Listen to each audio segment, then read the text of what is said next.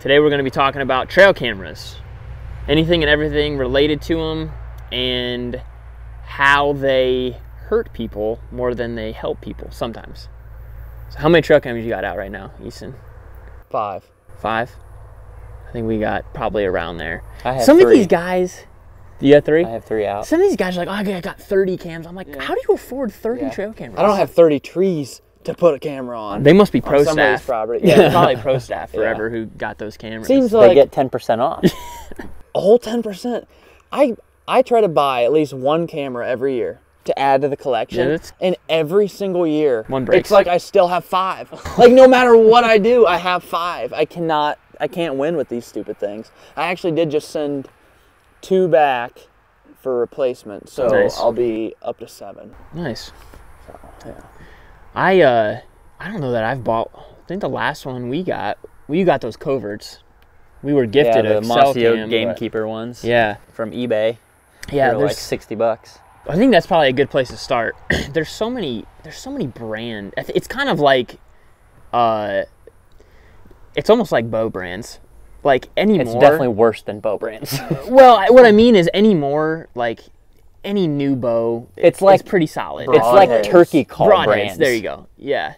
There's just so many, and most of the ones out there they're going to take pictures. You're going to be fine. And almost all of them are made in China by the same manufacturing company. They have a different plastic outside, so they look different. Exodus, they're all American made, aren't they? Some of them are, but a lot of them are overseas. What I've realized is you find one that does the job. Doesn't have to be some, crazy thing, and stay with it. Bread and butter. Eventually, you're going to get curious and try something else and realize it ain't happening. It's not the one. I did that last year. We've been running covert cameras for how many years? A decade. And last year I tried a stealth camera, and I had it out for 2 weeks, and it didn't take a single picture. A stealth cam, the big name brand, And it didn't work for me. That doesn't mean that other people don't, but Yeah, some people rave about them. I've had a lot of luck with the Bushnell Essential cameras. Those things, just tried and true. Affordable too. So the right at like the $90 price point. So pretty much right at the middle of the pack. But they take pictures, they take great videos, and that's what I want. So if you're looking for our opinion, we've been running trail cameras forever. Bushnell and coverts, we've had some pretty good luck with. We've tried Muddy, we've tried Moultrie. Moultries were pretty solid. I don't know anymore. We don't really have any new Moultries. I have a couple basic. They're the A20s. They take pictures, and they take pictures, which is what I want them for. So those do okay. Spy Points are actually the 2 I sent back. They ran well for about a year, and then they kind of both took a crap about the same time, and I had trouble getting them to accept them for a return on warranty. It has a 2-year warranty. They crapped out about 1 year, and my warranty runs out next week, and I just this week got them to accept a return.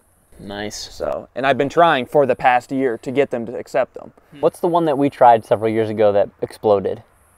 Was it a Wild Game Innovations? Oh yeah, fried. Fried. Well, my buddy had one, and he plugged it in because he had a battery pack to charge it, and he plugged it in. It literally exploded in his house. Yeah. Crazy. But enough of the fluff about trail cameras. That's just our opinions. We want to talk about right now, I think, and this just dawned on me this year. I think trail cameras, oh my gosh. Pretty much if you hunt, you have a trail camera, I feel like. But I think a lot of times they do more harm than good. And I was listening to the Working Class Bow Hunter. They had Mark Drury on, and this is where I really started thinking about it. Well, let's hold up here for a minute, too. We're not saying that trail cameras in and of themselves are bad. What they make you do. What they make you do as a hunter is bad. Yeah. Well, because our natural, you hear people describe all the time, it's like Christmas morning when you're checking your cameras, and it is. It's the most exciting thing. I'm out there frolicking through these fields, just like glowing. Drooling. Knowing that I'm going to check a camera that hopefully has 2,000 pictures on it. And it's dead. The only time Easton ever does his shed walk that's not shed season is when he's checking well, his trail cameras. To a trail camera. You lock eyes with it from like 300 yards away. You better add the shed walk here. Yeah.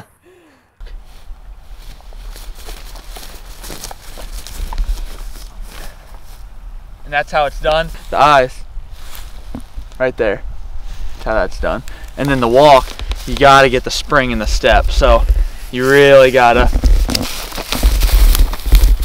right there, you got to have the passion behind the steps. Anyway, yeah, it's what it makes us do. So you're obviously, this time of year, everyone has their cameras out, which I think isn't necessarily unnecessary, but I don't know that it really matters a whole lot. I really don't think you're going to pattern a deer in June. Yeah, more or less to know what deer are on your farm, but a lot of guys are going in every Saturday, boom, check that camera. Every Saturday, boom, check that camera. Some every people Saturday. even more. Yeah, and maybe that's fine, but I gotta think that's conditioning those deer. I mean, it has to be. How is it not? Yeah, and even with the inventory, like you're trying to figure out what's in your area, but like you said, that may not even be what is going to be in your area come September 26th or whatever it is. Like, which I get it. Like you're seeing these big bucks in bean fields, even if they're not going to be there, you want that close-up, awesome picture. So I get it. For sure. But, and I think we're guilty of it. Everything's situational too. Like not every entry and exit is just as harmful as the next. Some might be minimally invasive, as like driving a tractor up along a bean field or something, popping that card out. No idea. That's, that's minimally invasive. Right. There's definitely multiple layers. Yeah. If it, like that camera we were talking about that we really want to check, I've left it go for probably 3 weeks, but I could literally drive my truck up to it, and the farmer's back there every day. So that one, I probably could check it at any time. Yeah. But yeah, some of these guys that go deep into, these thickets and nasty stuff this time of year, and they're checking these cameras and they're dumping out minerals and corn and I wonder, and again, I don't know for sure, but listening to that podcast, I was like, man, that's probably, you think you're patterning this deer, but you're probably just ruining your season for that deer. Sorry. Yeah. The COVID. Yeah, exactly. But. Well, not even just that though, but think about how many times you do go and check your trail cameras and you do have a giant deer on it and it's at 1:30 in the morning, and then you invest your entire season chasing that deer, which you only had 3 pictures of at 1:30 in the morning in July over a bean field that's not there anymore when you're actually hunting. And your whole season is based literally around something that's damn near impossible. Like, you're setting yourself up for failure. And when you do that, you get discouraged. And you're like, I don't know why there's no deer here. And then you start bouncing around and checking other properties if you have them. Yeah, I almost feel like before we ran trail cameras back in the day, we had a lot more success. I feel like it was more exciting because it's like, man, I don't know what's here. Now it's like, I got this deer I could see. I got this deer I could see. Well, that's it. Well, and then when you don't see them, that's when the disappointment comes in. So instead of having Christmas morning when you check your card, before we had Christmas morning almost every time we hunted. Because you never knew, yeah. Almost all the deer we've killed over the last, except for my studs that I've killed the last 2 years. Your guys' bucks the last few years, we've all had pictures of and knew about, which is awesome and really cool, but it does take a little bit of the excitement out of it. But we didn't have pictures of them in July, at least for mine. Right. The first picture we had of mine was at the end of October, right? Yeah. So that's where trail cameras are good, I think, because if you're using them correctly, or if you're using cell cameras, you really can slip in during the season and kill a deer because of your cameras. But right now, I don't know that it really correlates a whole lot with the hunting you're going to be doing in July, not a whole lot. June, July. It's more so for, hey, this deer's in the area, then once, November rolls around, you can maybe try to figure him out. Well, I think this is... Sorry to interrupt you, but I think this is a worthwhile thing to mention, is that you called it inventorying bucks over bean fields on properties that you can hunt. And around here, what's the largest property that we can hunt? 80 acres?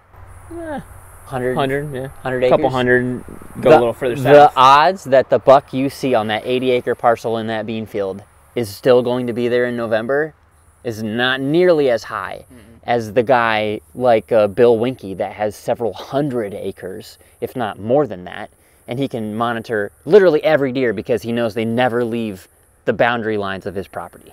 It's totally different inventorying a deer in that scenario than it is here where you're hunting the back 40. Like, the inventory on a back 40 doesn't mean a whole lot because they're not necessarily going to be there. You might be inventorying things that you'll never actually see. I don't know if I fall into the not running trail cameras would keep that element of surprise up. I think running trail cameras is what keeps me in the woods sometimes, because I'm not seeing deer when I'm hunting, and like if it weren't for that trail cam picture, I would be so discouraged that I wouldn't even want to go, because I'm like, I'm not going to see anything. At least when I've had pictures in the past couple weeks, that's kind of what keeps me hunting. That's sometimes. True. It could go either way, really. Yeah. Well, and there is a sense of satisfaction when you kill a deer that you've had pictures of. That's kind of a cool, story, if you will. But okay, let's get to the core of this. What's the point of running trail cameras in June? What's the actual point of running a trail camera in June? Is it personal satisfaction? What is it? A hobby? For the manufacturers Just to make hobby? money? No, seriously, what is it? What's the point? I'm guilty of putting them out too soon, too. I mean, June, especially early June, you don't even know what you can't tell what they're gonna be exactly. Yeah, I mean, if they have big bases, it's gonna be a big buck. I don't really think until like July is when you can really start to tell. They're kind of out past the ears a little bit. You get an idea what the frame is like. Especially right now, into July, you have a really good idea of exactly what that deer is gonna be. But I'd just be curious to hear people's answers, because like you get on social media right now, everybody and their brother is posting checking trail cameras, and it's like, I don't know. I mean, that became, I think, really trendy because of social media, and we do it too. Like we just said, we have cameras out, so we're not saying don't do this. We're doing it. But when you take a step back, it's like, what are we really doing it for? I don't know. I think it's kind of weird that we do it. One of those things where you're a sheep in a herd, and you do it because everyone else is doing it. I don't know. And like you had mentioned before, that you do it because if you don't, you feel like you're behind. Okay, so between the three of us, have we killed any deer because of the trail cam pictures we got of it in July?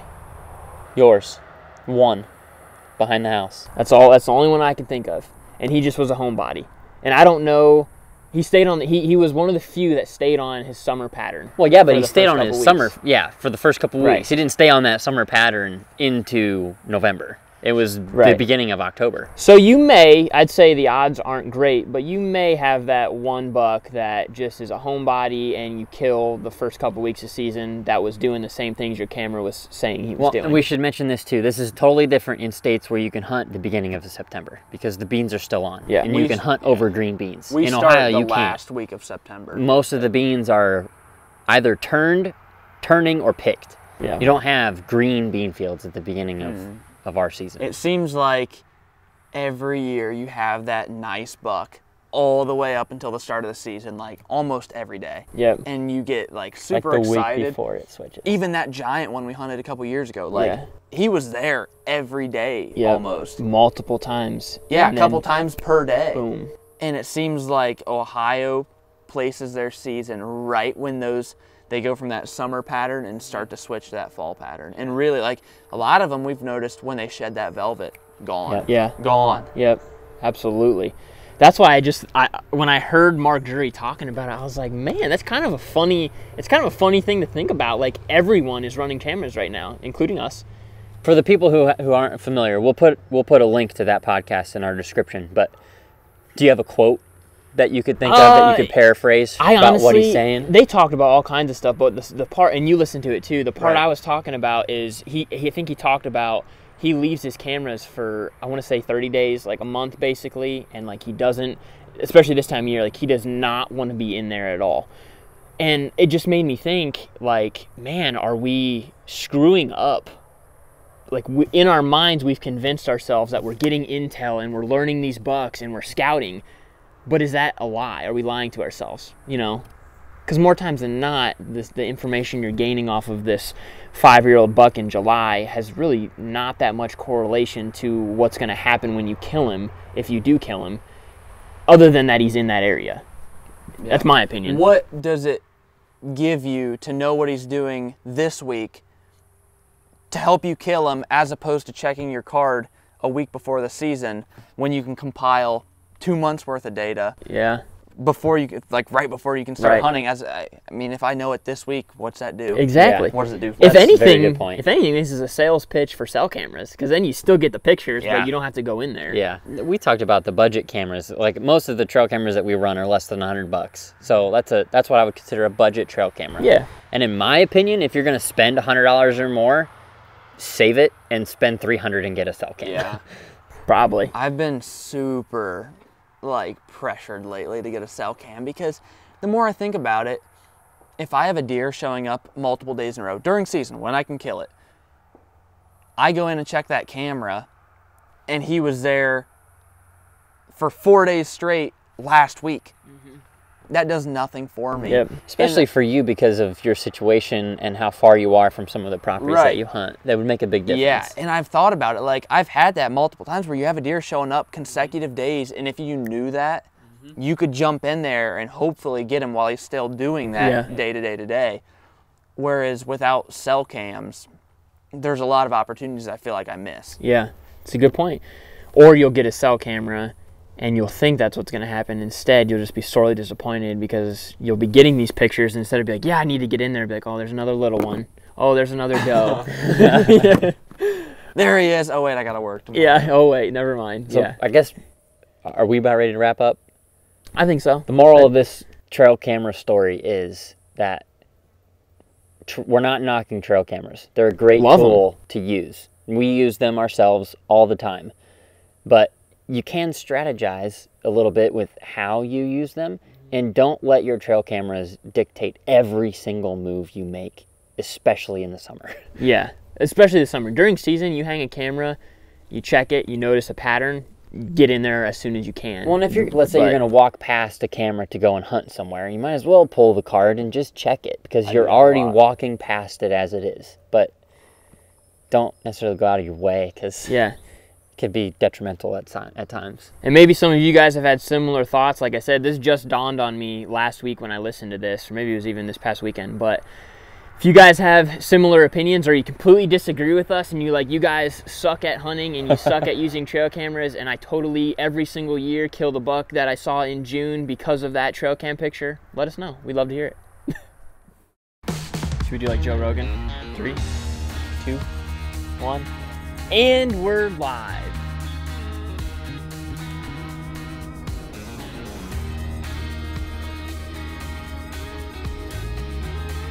Is it in focus?